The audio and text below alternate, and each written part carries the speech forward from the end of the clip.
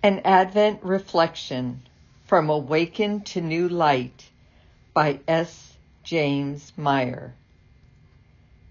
December 23rd, fourth Thursday of Advent. The miracle we let in. Today's scripture is from Luke. What then will this child be? Luke Chapter 1, verse 66. Oscar held his daughter for the first time and whispered the words of every parent. She's a miracle. Indeed, every new life defies the odds. It's easy to see in the moment, but more challenging when the toddler scribbles on the wall in permanent marker.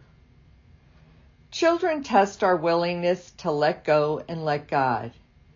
We are so tempted to prune and direct their growth into miniature images of ourselves.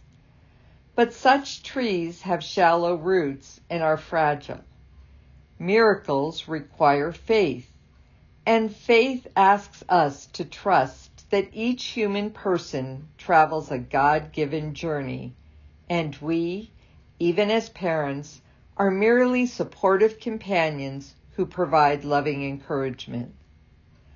Like Zachariah and Elizabeth, Mary and Joseph provided their son with rich, nourishing soil into which he could be rooted, and then trusted God to guide his growth and self-discovery.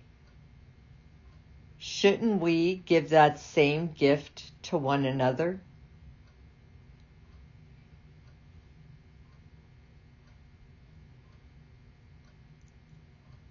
Daily practice.